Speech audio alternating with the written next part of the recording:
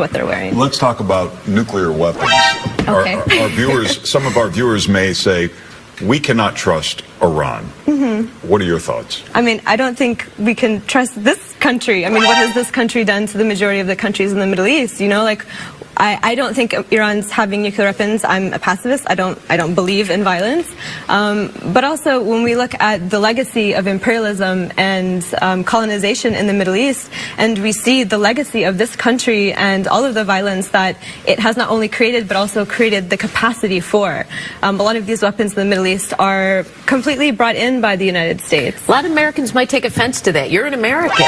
You don't sound like an American when you say that. You know what I mean? That's because I've read, you know, and I think that it's really important that we look beyond sort of these really simple narratives that we're told, whether it's about Muslim women, whether it's about the legacy of this country, and knowing that this country literally was built on the backs of black slaves, and after the genocide of indigenous